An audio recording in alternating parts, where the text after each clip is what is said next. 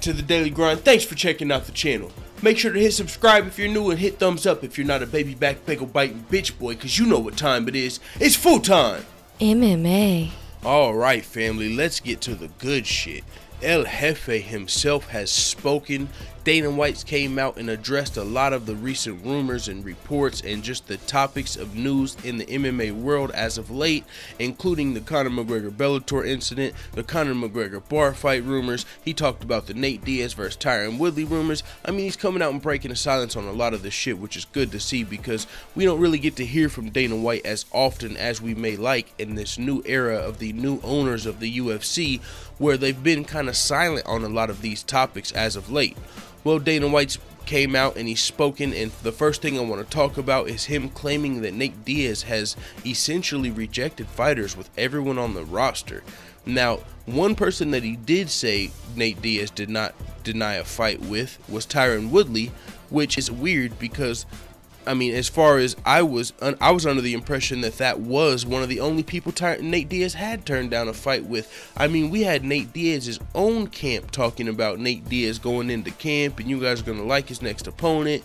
And, you know, after the Conor McGregor Bellator incident and when he was allegedly pulled from the UFC 219 card, you know, it wasn't just Tyron Woodley saying, yeah, man, I got a contract to fight Nate Diaz. Nate Diaz's team was tweeting and deleting shit. Nate Diaz himself was coming out, posting himself, you know, in training gloves, like he was getting back into a camp. Tyron Woodley's side came out saying, accept the fight, don't be scared, homie. Got on TMZ saying, I've got the contract, sign yours. Now Dana White's coming out and saying, no, that's not true. And he's saying that, you know, it was essentially fake news cooked up by a rogue UFC employee. You know, he said, you know, a lawyer essentially was like, hey, what about Nate versus Tyron? And, you know, we listened to him, but it was, I'll read exactly what Dana White had to say, but this is what Dana White had to say in response to the Nate Diaz versus Tyron Woodley situation. He said, one of our attorneys here started playing matchmaker and said he has good rapport with the Diaz brothers, and he basically said, what if you could fight Tyron Woodley? Me and Sean Shelby were like, how does he deserve to fight Tyron Woodley? There's a fucking list of guys that are waiting to fight Tyron Woodley, and this dude's gonna fight?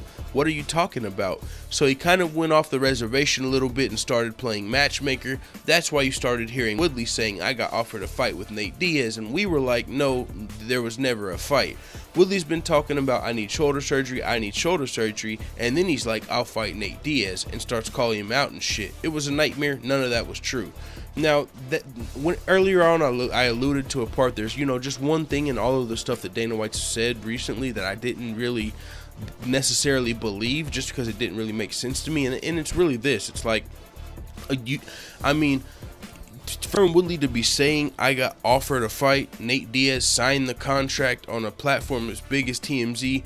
I mean, we've seen this exact situation kind of with who was supposed to fight Paige Van Zandt. Was it Beck Rawlings that was supposed to? Oh no, Jessica Eye. She was supposed to fight Paige Van Zandt, and she said, I got offered a contract. And anybody that's fucking in the business knows if one fighter gets offered a contract, it's because the other fighter got offered the contract as well. So, you know, for Tyron Woodley to say he actually was offered a contract, and not only that, Nate Diaz's camp came out alluding to him fighting, and then even right here in Dana White's statement, he said one of our attorneys said he had good rapport with the Diaz brothers, and said, what if you could fight Tyron Woodley, like talking about Nate Diaz. So it's not crazy to me to think that this fight was being talked about. I mean, this fight actually, as crazy as it may seem to some people, it did make a little bit of sense because it set up possible other fights. Nate Diaz has links to Tyron Woodley. Nate Diaz is a pay-per-view draw. We know that the UFC is trying to sell pay-per-views, so that's why it wasn't too far-fetched when we heard that Nate Diaz versus Tyron Woodley was possibly a thing. Now, the only thing that was kind of throwing us off is like, okay, like Dana White said, there's other welterweight contenders that would have been pissed off at this situation, and also Tyron Woodley's shoulder surgery, which is kind of what threw this fight off. Aside from Nate Diaz's coach coming out and saying they wanted $15 million, I mean, that might have been a factor too. But that's another thing that kind of makes you think that some of this is true. Dana White says none of that was true. It's like, well, then why was Nate Diaz's coach coming out and saying we want $15 million to fight Woodley and all of this stuff? So I do believe there was a little bit of truth to the Nate Diaz versus Tyron Woodley rumblings. I mean, Now, necessarily how close it got done, I don't know if it ever was close to being done as far as Nate Diaz signing the contract. He was probably, in my mind, it's more like a, yeah, I'll fight Tyron Woodley or I'll fight anybody if you give me 15 million. But if you don't give me 15 million, I ain't fighting nobody. And that's what brings us to the next point of Dana White said that Nate Diaz has essentially turned down a fight with everyone on the roster as far as lightweights are concerned. Because, and that would make sense. We know Nate Diaz has not fought since the last time he fought Conor McGregor. We also know Nate Diaz struck oil pretty much. He hit the lottery when he beat Conor McGregor at UFC 202. Or was that the second fight? I mean, yeah, that was the second fight. Holy shit, what was it, like 196? Nate Diaz versus Conor McGregor, the first fight, because Nate Diaz was not originally scheduled to fight Conor McGregor. That, you know, Conor McGregor's opponent fell out, Nate Diaz stepped up and then got the win. But before that Conor McGregor win, Nate Diaz definitely wasn't getting the money that he felt like he deserved. I mean, he was one of the few fighters that were verbal about, you know, verbal against the UFC before it was the cool thing to do. They always spoke out, you know, they did that. So now whenever he beats Conor McGregor, the UFC's golden child, it's kind of like Nate Diaz with these contract negotiations is kind of, I mean, it feels like sticking it to the man. Like, you guys didn't ever want to hear me before, now you motherfuckers gotta listen. You guys want me to fight these people, you want me to fight all these people. Well, I feel like you know, Nate Diaz is kind of in a power position right now. If it weren't for that Conor McGregor win, nobody would be giving a fuck about Nate Diaz holding out and not fighting and all of these, you know, every time Nate Diaz does something, it's news right now because he hit the lottery pretty much with that Conor McGregor win.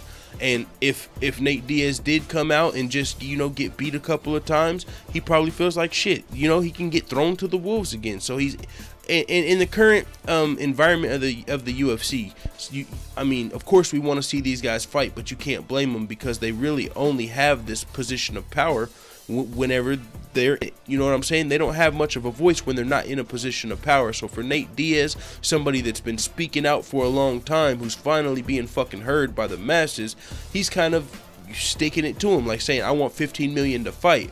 So of course, if the UFC offers him, all right, here's a fight with Edson, here's a fight with Khabib, here's a fight with Tony, here's a fight with Kevin Lee, he's gonna say, how about 15 million? Okay, yeah, I'll fight him. 15 million. I'll fight him. 15 million. And you know, that can happen with everybody. Nate Diaz, he's like, I'll fight anybody, but I want what the fuck I'm worth, and I know you guys need me. So he's just bargaining right now. Is he pricing himself out of the game? Probably. Is 15 million too much? Yes, but that's the number he threw out in the Tyron Woodley situation. And if you'll fight Tyron Woodley for 15 million, I mean, shit, he might fight one of these lightweights for 10 million, but I'm saying the problem with paying Nate Diaz $10 million is opening the floodgates. There's going to be fighters like, what the fuck? You're paying Nate Diaz $10 million? My record's way better than Nate Diaz's. You know, they might feel like they're a champion, might feel like if he's getting that much. You know, the current Demetrius Johnson, the current pound-for-pound #1 fighter, he's trying to get like 1 million for a fight. So if you give Nate Diaz 10 million, he's gonna be like, what the fuck? You're giving this guy whose record is way worse than mine, he's never defended a belt, not a UFC champion, he gets 10 million, and then you got me, the pound-for-pound fucking greatest, who's struggling to try and get my 1 million. So then what happens if Demetrius Johnson starts holding out? Yeah, I know you guys want me to fight, but I want 10 million like Nate. 10 or better. Actually, I want 15 because Nate got 10. You know, and then someone's going to be like, wait, but Demetrius Johnson doesn't sell. I'm a bigger star than, you know what I'm saying? It's going to open up the floodgates if Nate Diaz were to actually get paid that lump sum of 10 million to fight. And he said 15, he said 20 before. So if Nate Diaz even got half of what he initially asked for, then it would open the floodgates for all of these other fighters, and the UFC just can't do that. So when Dana White says he's turned down a fight with everybody, it's not like he's scared of the actual fighter, it's just he wants fucking paid. And if they're not going to get paid, he's probably going to keep saying no, unless he gets a Conor McGregor fight where he's going to get paid no matter what, because the pay-per-view is going to be on fleek. You know, he's going to sell, he's even just getting a percentage of Conor's pay-per-views is like getting fucking 5 million to show up and fight one of these other dudes, because that's how much your fucking share is most likely going to be. But with that being said, Conor McGregor's not coming back for a while, so unless Diaz gets that large lump sum of show money, he's probably not coming back for a while. It is what it is, man. Let the full-time family know what the fuck you tap at in the comments. I'm out.